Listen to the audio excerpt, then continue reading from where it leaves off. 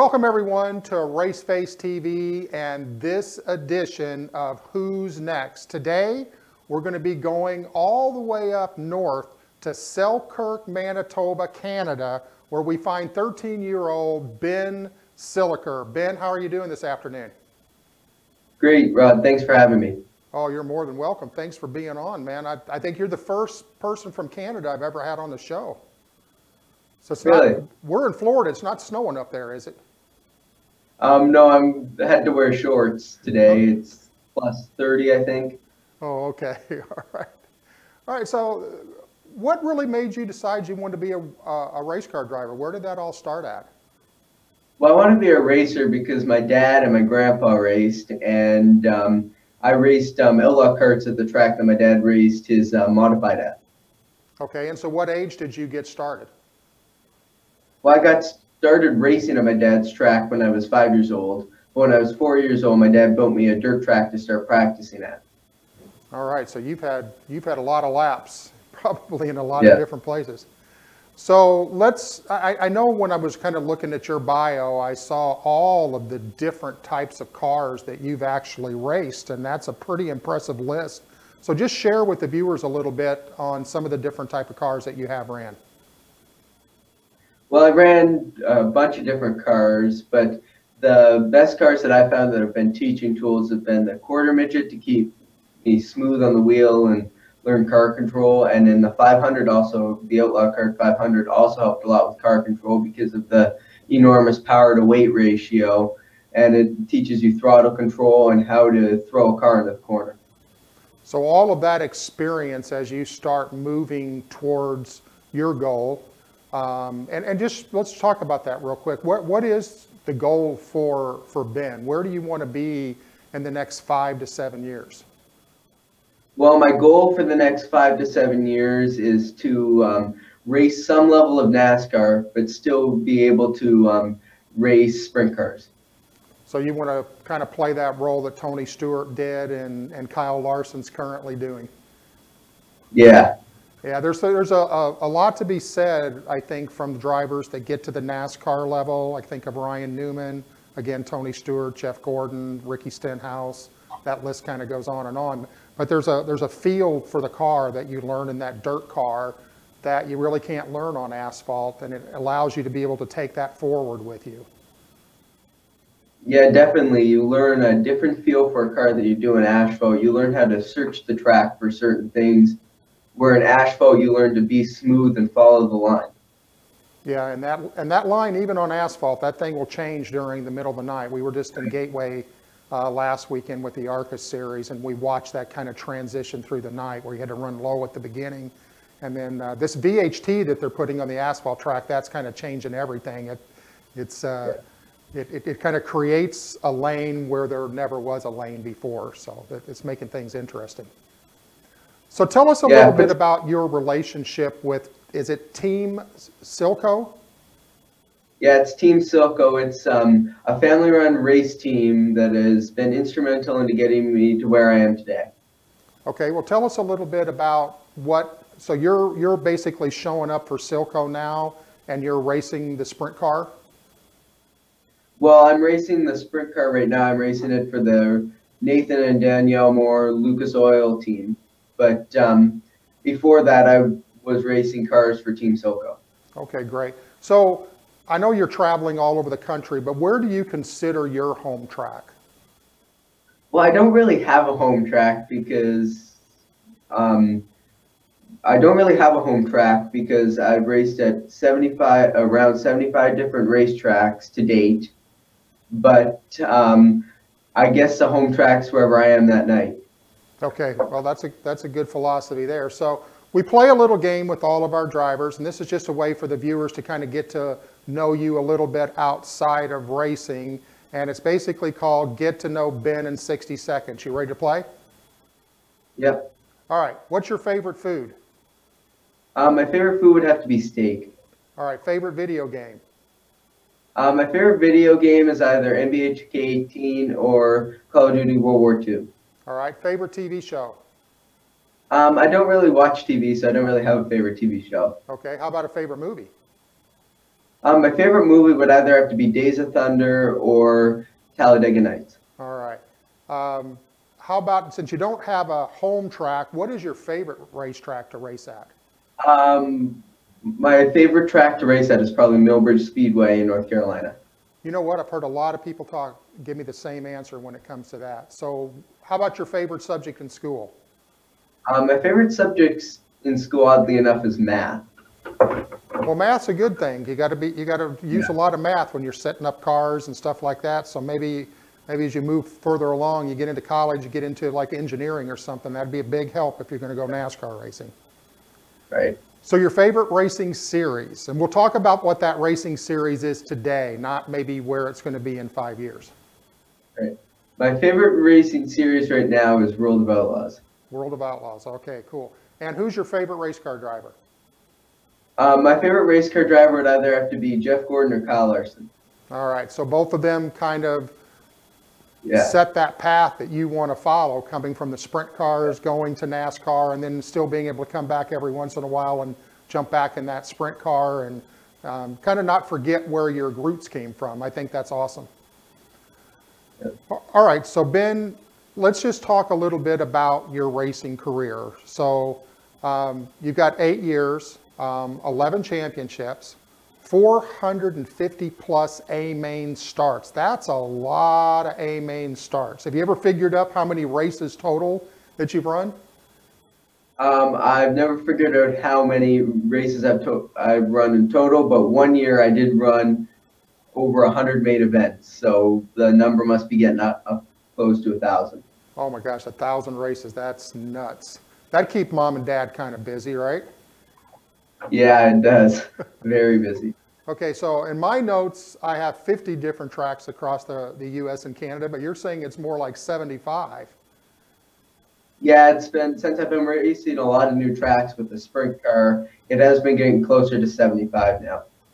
So I know that you ran some junior late model stuff out at Madera for that 5150 energy drink. I don't remember back the first year if it was actually under that title sponsor, but that's where it's at today. And now you're in the sprint car. So tell us a little bit about the difference in being in that late model on the asphalt and now running in a sprint car mostly on dirt. Well, the late model you have to keep smooth and you drive it a lot differently than a sprint car, because for a late model you lift coming in, you keep it smooth, you keep it straight throughout the corner. In a sprint car, especially in a 360, you try and just throw it in the corner, try and catch the good dirt, and you can afford to throw it in and scrub speed. So I probably know the answer to this question. Which one's the most fun to race? The sprint car probably is. Yeah, that's what I hear from all the asphalt guys. They're like, man, that sprint car is a blast. So I want you to think back a little bit.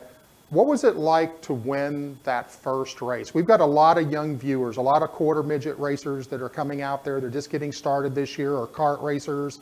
What do they have to look for that first time they take the checkered flag? Well, I don't really remember what it was like to win my first race, as I was only 5 years old racing an outlaw kart. But it is exciting to win your first race in each new series that I run. So have you come up with some type of a victory celebration that kind of identifies you, if you would? No, not really. But every single time I win, I take one hand off the steering wheel when I'm going past the checkered flag and pump it in the air. All right. So I've been waiting for somebody to come out and tell me they've learned how to do the little Rico Abreu donut kind of up on his back on a big size sprint car, but I've not ran into anybody that says they're willing to try that. Would you be willing to try that? I'd have to talk to Rico and see how you do it first, but then I would be able to give it a try. Yeah, it's cool. It is awful cool. So let's look back at the last 3 years, starting with 2017. I've got that you had 53 starts, 7 wins, 28 top fives, and that was the first time that you made your debut in a dirt modified. Talk a little bit about the 2017 year. Well, it was the first time that I made my debut in a dirt mod, and I raced that around the Minnesota, North Dakota, South Dakota area, and I even raced at a track here near my house in Winnipeg, the Co-op Red River Co-op Speedway, and it taught me how to drive a modified and how much different it is from a sprint car and one on pavement. So what was the dirt modified like? I mean, I know like in the Midwest, that's where I'm from. Man, modified dirt racing is like the holy grail. Yeah, well, it teaches you different style of driving because you turn it with the rear end and you have to learn when to upset the car, when to keep it on the bars. And it's difficult to get the hang of, but after you get the hang of it, it's fun to drive. Yeah, and you've actually been the first to win in a lot of different types of cars. And I'm sure that's cast a lot of attention on you.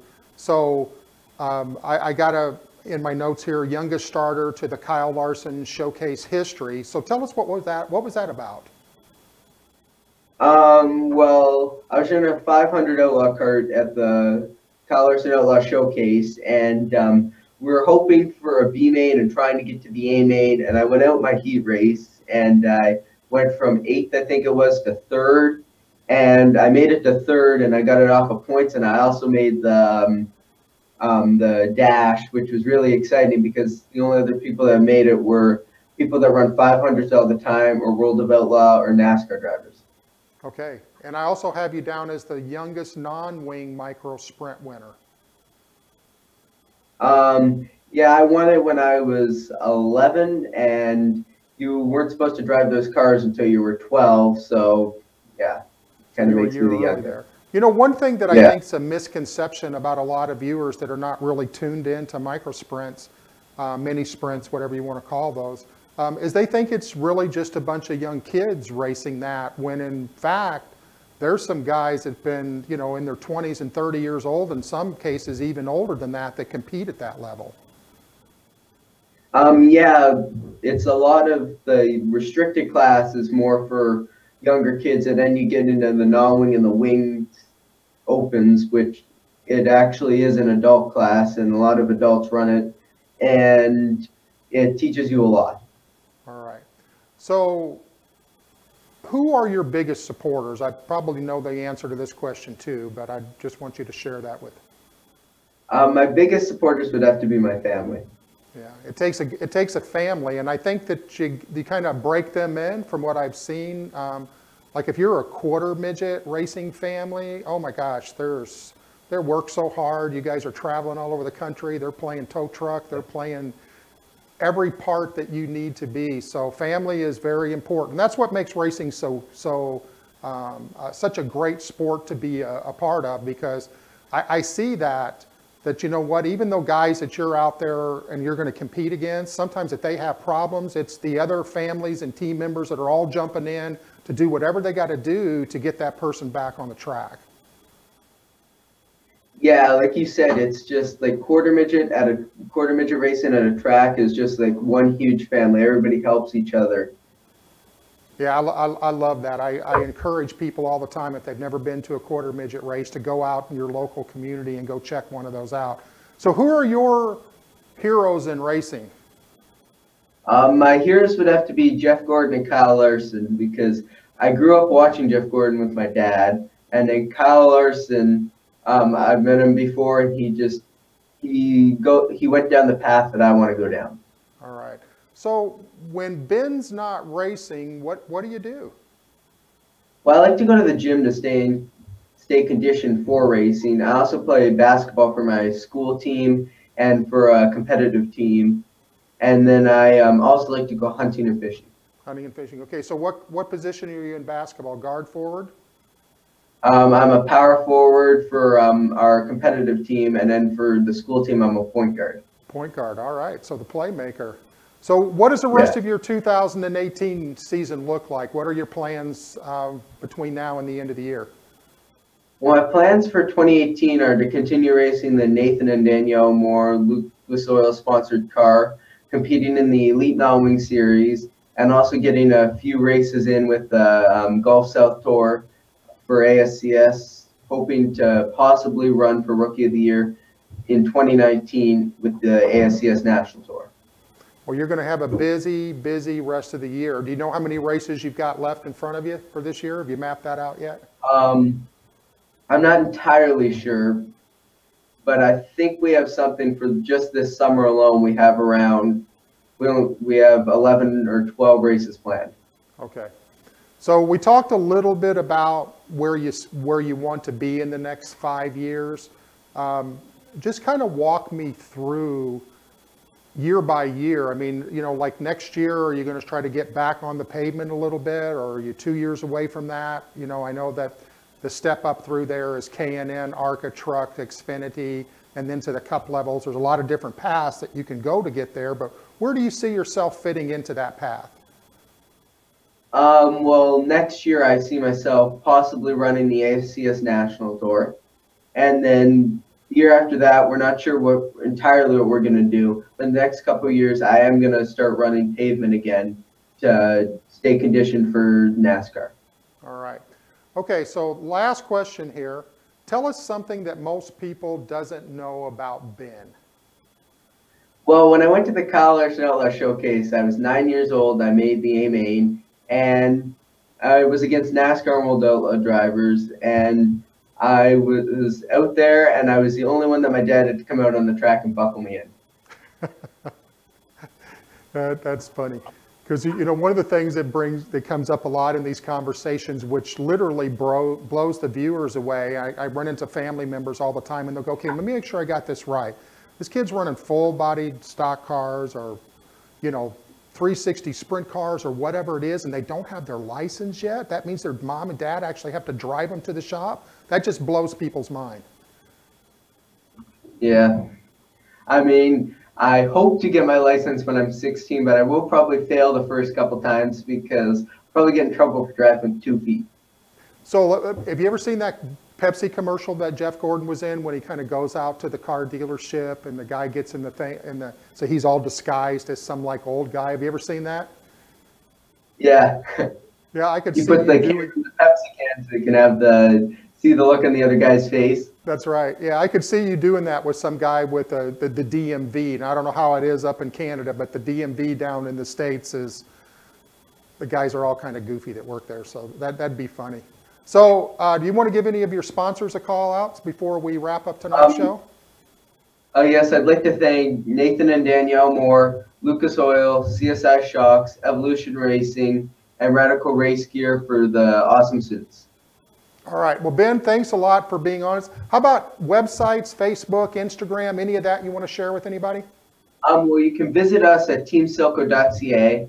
You can see videos of me racing on YouTube at Ben Silliker. You can see our Facebook page at Team Silko, and my Instagram is Ben Silliker24.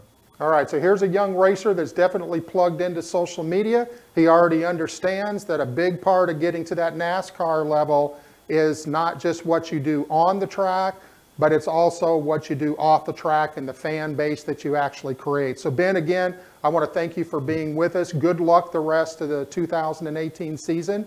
And maybe we'll try to get back later, a little bit later in the year, maybe towards November, December, something like that, and kind of get a recap on how your season went.